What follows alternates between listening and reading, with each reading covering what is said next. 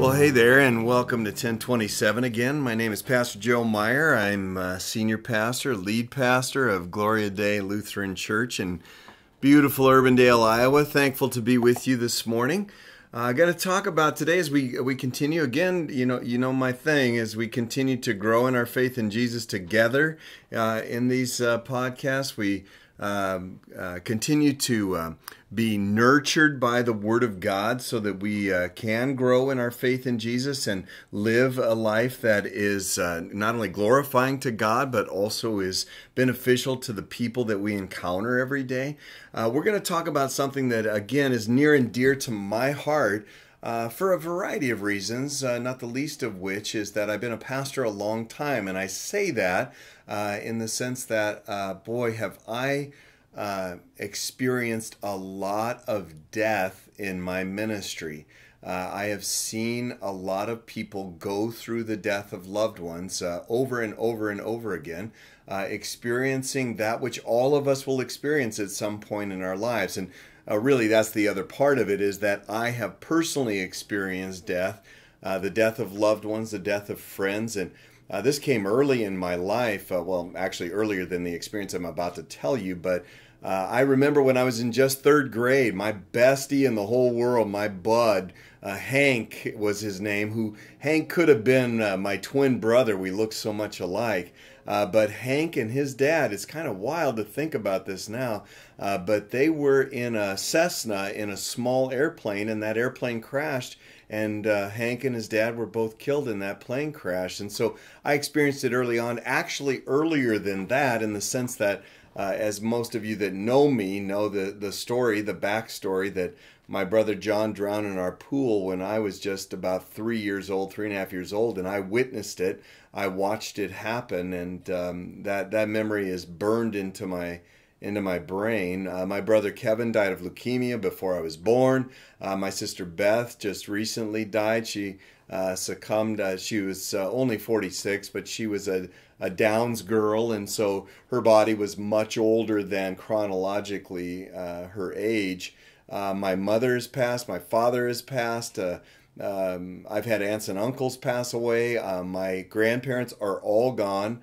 I really only knew well one of my four grandparents, and then I really only knew at all one of my four great-grandparents, Nettie Lou Warner, in fact, the mother of my grandmother that I knew well. So I've experienced a lot of death, and so I've also noticed something about people, Christians and non-Christians alike, mind you, but primarily Christians, because this is my gig. It's what I do for a living. Is I train up. I'm the shepherd of the sheep. I train up other Christian people. But I notice that people really struggle with this death thing in a variety of ways. As people age and they begin to see not just their parents passing, but their siblings and their peers passing, they begin to feel the mortality that is on our lives. And yet, people experience death all over the map on this thing. Children and siblings and grandparents and great-grandparents, etc., friends and co-workers, tragic deaths, and just quite normal. People are old and they pass away kind of deaths. But I've noticed something that people struggle with, and it's this idea of realizing that if the person is a Christian, if they are a believer in Jesus Christ, then when they die, they're not dead, as we say it, but they are quite alive. I've said this in other podcasts, by the way, but this one is about this subject.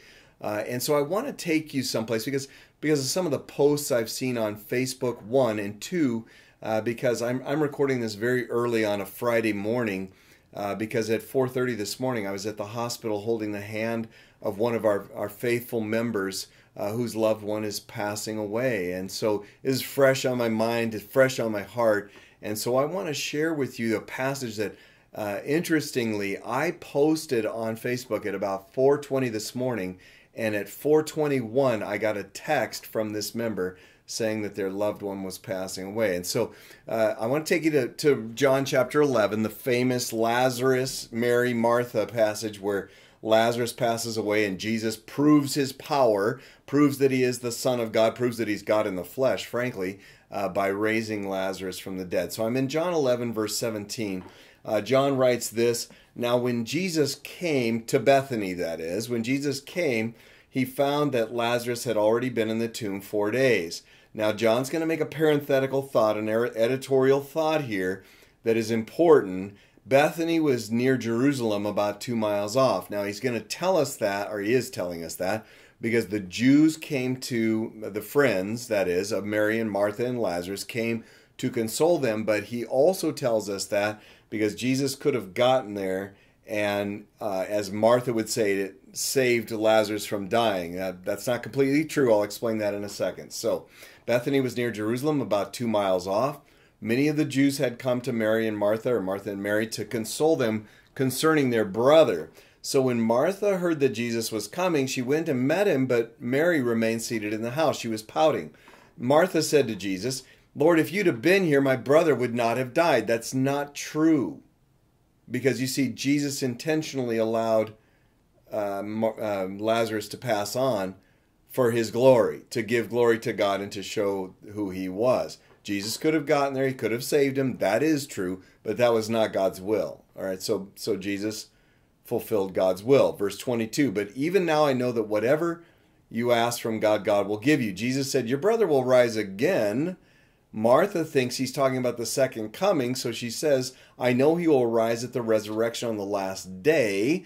For that information, by the way, check Daniel chapter 12. Daniel chapter 12. That's probably, I'm going to guess, I don't know, but that's probably where she got it.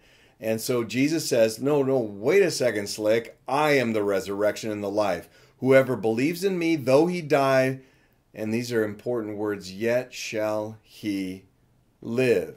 And then he says, he speaks of the second coming, I think. Everyone who lives and believes in me shall never die. Do you believe this? So, in other words, if you're alive at the second coming, you'll never die. You'll be like Elijah or Enoch, the two in the Bible that just lifted off the earth and went into heaven. All right, so this is the important part, Christian. Are you grieving the loss of a loved one? Or are you considering the possibility that that's going to happen in your life at some point in time and thinking how sad you will be? All right, so if you're in either one of those camps, and all of us are, you need to hear Christ's words here. The words, again, that I posted on the Facebook, just before I got a text that a loved one was dying. "I am the resurrection and the life. Whoever believes in me, though he dies, yet shall he live.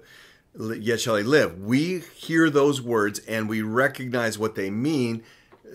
Jesus means to say, if you die believing in me, you're not dead, but you are in fact quite alive. In fact, 2 Corinthians 5, Paul gets at that very thing.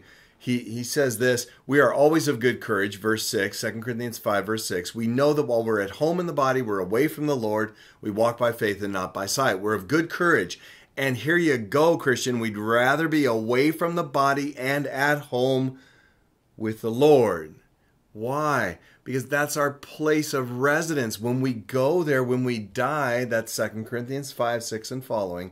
When we go there, when we die, we're not dead, we're alive. And if you're suffering under the weight of grief, you need to hear those words that your loved one is alive. In fact, listen to what Paul says in 1 Thessalonians chapter 4, verse 13. "I do not want you to be uninformed, brothers and sisters, about those who are dead or those who are asleep, that you may not grieve as others who have no hope." Why does Paul say that? Paul says it this way: we believe that Jesus died and rose again, and so since we believe that, God will bring with him those who have fallen asleep in him. More than that, though, I'm going to go back to what Jesus said in John 11. If your loved one has died, they're not dead. If they're in Christ, I can only give you hope if they're a Christian.